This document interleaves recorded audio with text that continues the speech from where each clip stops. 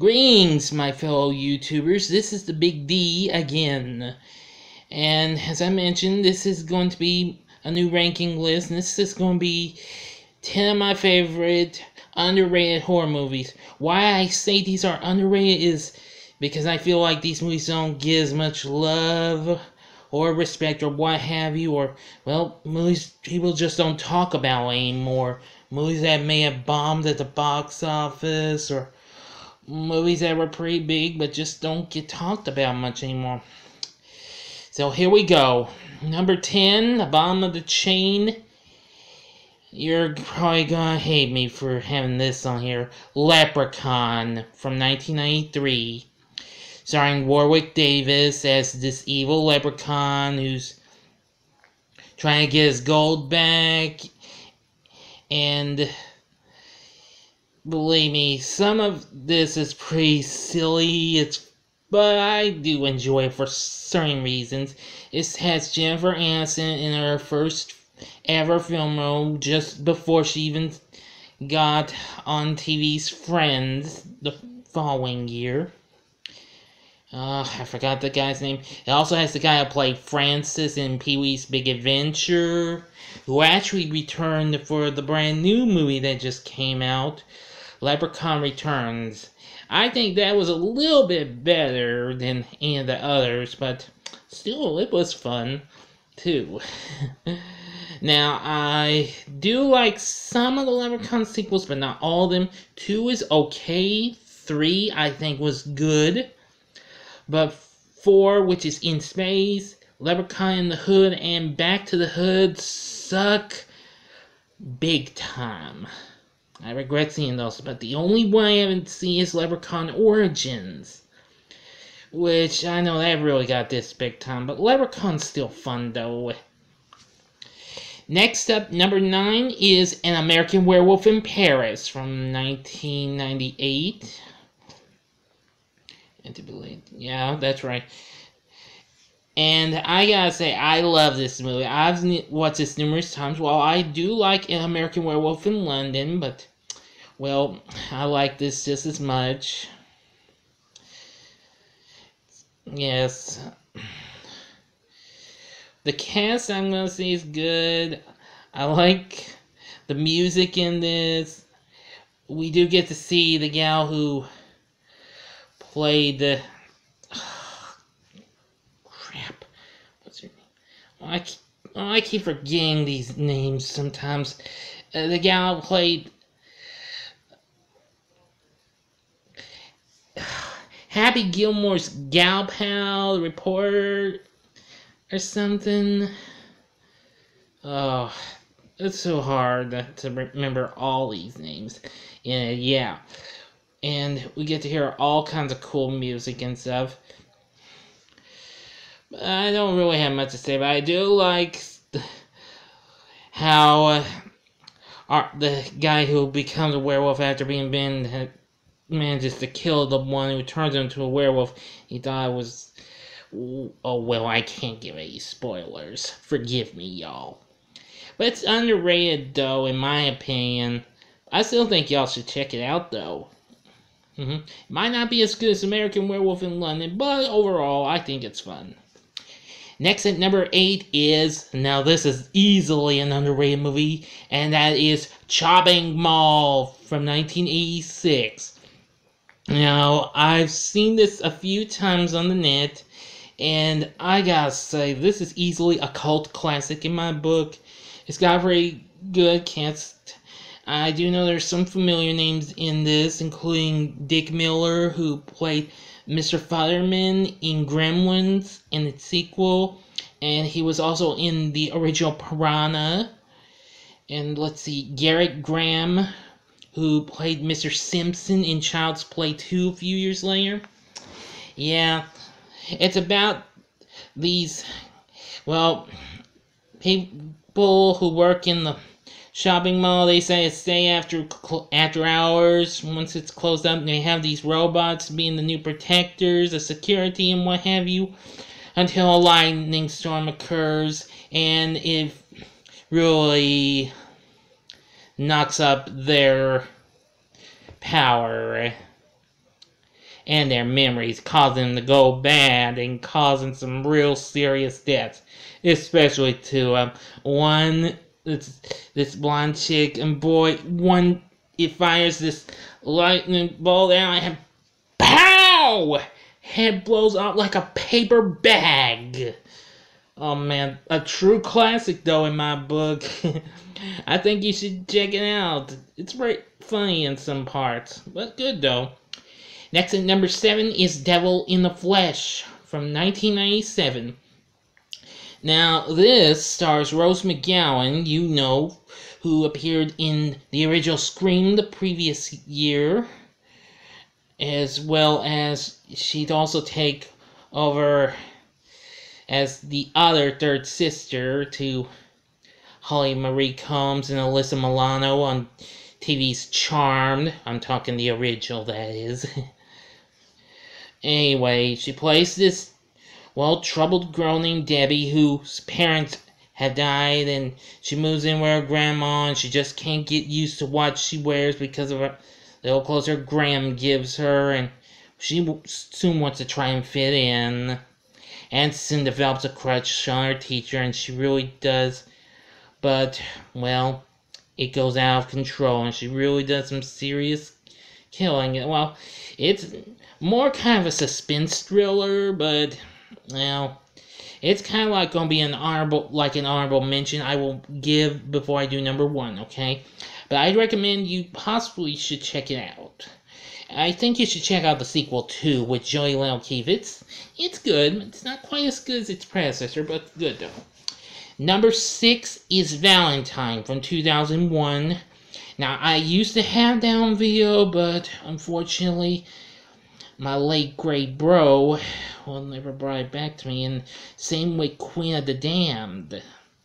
I kind of miss those movies. Well, I kind of miss Valentine more than Queen of the Damned. It was good. But Valentine I thought was good, but it's so underrated. With a good cast like Marley Shelton, Denise Richards, who I totally love ever since seeing her in Starship Troopers and, of course, Wild Things. Love that movie. That was killer. And let's see, David Boreanaz from the first few seasons of Buffy the Vampire Slayer and completely of its spin-off Angel. And let's see, oh, I forget his name. The guy who would later play Veronica Mars' dad is in this, yes. I think this is pretty cool. Oh, Katherine Heigl's in. You may remember from Bride of Chucky. And also of Roswell. But this has its moments, its ups and downs. I feel it's got more ups and downs, though. Killings are pretty good. Not too bad. I think you should check it out. Anyway. Number 5. Might be an odd choice, but I feel it's underrated, though, in my book. And that's Terror Train from 1980. Well, it was produced in 1979, though, since it was from Canada. Starred Jamie Lee Curtis after doing Halloween, and then since she would later do another film in Canada, and that being the original Prom Night. Now, I've seen Terror Train 3 or 4 times. I gotta say it's pretty cool. I mean, it's about this group who pulls a prank on this one guy. It goes totally wrong. They think he's dead, and now he's, well, taking over one of the people who's supposed to be on this train home for New Year's Day. Yeah. Pretty good, though. We also have David Copperfield in it. Very good to see someone famous in that. Terror Train's pretty good. I'd say check out. It was directed by Roger Spotswood. I know he directed Stop or My Mom Will Shoot with Sylvester Stallone and The Sixth Day with Arnold Schwarzenegger, plus a lot of others. Pretty cool, though. Next, at number 4 is a movie I recently talked about in my scary movie collection, which was kind of small, but okay. And that would be The Car from 1977, starring James Brolin from the Amityville Horror, as well as Kim Richards, who appeared in both Escape to Witch Mountain and Return from Witch Mountain. Both good movies. And her sister Kyle, who, of course, after this appeared in the original Halloween. R.G. Armstrong from Children of the Corn and Predator. Many others. It's very underrated. Got dissed, though, by critics and what have you, but I still think this movie deserves a little love. If you've never seen it, I think you should check it out. Though it's rated PG, I think you should still check it out. It's considered to be Jaws on wheels since it's from the same studio that did Jaws, but I don't want to mention a studio's name so I don't get into any trouble or what have you. Thank you very much. I better get this movie or else I'm going to be... I don't know. Number 3 is Sugar Hill from 1974. Now this, I say, you probably never heard of. This is another PG-rated horror movie. And this stars Marky Bay as the title character. Her real name's Diana, but her friends and fiance call her Sugar. But apparently, her fiance soon gets beaten down by these goons who work for a mob boss after he refuses to sell this mob boss his nightclub. And now Sugar wants revenge. The movie also has Zara Cully, who played Mother Jefferson for the first few years on The Jeffersons, and Don Pedro Cully, who played Sheriff Little of Chickasaw County on The Dukes of Hazzard as Baron Samedi. This guy who helps Sugar with the aid of his army of zombies. Really cool. This was one of those few blaxploitation flicks in the 70s, much like Shaft. I'm sure you've heard of Shaft. Sure, I'm sure everybody's heard of it. But anyway, it's pretty cool and all, and it also has a great song you hear at the beginning and ending, done by a group called The Originals. It's called Supernatural Voodoo Woman. Very good song. I do love Sugar Hill. I've watched it a few times, but I think you'll like it. Now to make this even more quicker. Number 2 is Idle Hands from 1999. Starring Devon Sawa, who was in Wild America and Final Destination, which I think I'll do a ranking list for that someday. I don't know when, but I will.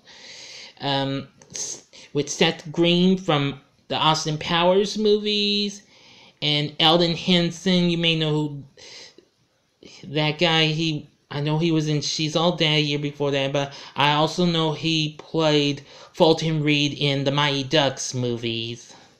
About this slacker dude whose hand gets possessed by the devil, and he really goes on a killing spree, but soon chops his hand off. Jessica Alba's in this. Man, what a fox she is. She's just so cute in this. I loved her performance. Vivica A. Fox is in this as well. And heck, there's even Playboy playmate Kelly Monaco's in it. That was a surprise. I didn't even know it was her. Okay, finally, number 1. Oh, whoops, forgot. My honorable mention, The Crush from 1993. That was the film that introduced us to Alicia Silverstone before Clueless. And, of course, she appeared in some of the vids from, I think, 3 songs from Aerosmith's album Get a Grip. And she plays this gal who has a crush on the guy who moves into her family's guest house. I'll talk about that another time. Number 1 is Blackula from 1972. This stars William Marshall. You may mostly know him as the second version of the King of Cartoons from Pee-wee's Playhouse years later. He plays an African prince named Mama Waldy, who apparently gets tortured by Dracula after he refuses to help him suppress the slave trade. But he soon re-emerges in the present day, killing lots of people, and going after this Scoutina, who he believes to be a reincarnation of his former love, Luva. You definitely should watch this. The music's pretty cool too. Well, I better get going. This is the Big D sign up. Until next time, comment, subscribe, like this too. See ya!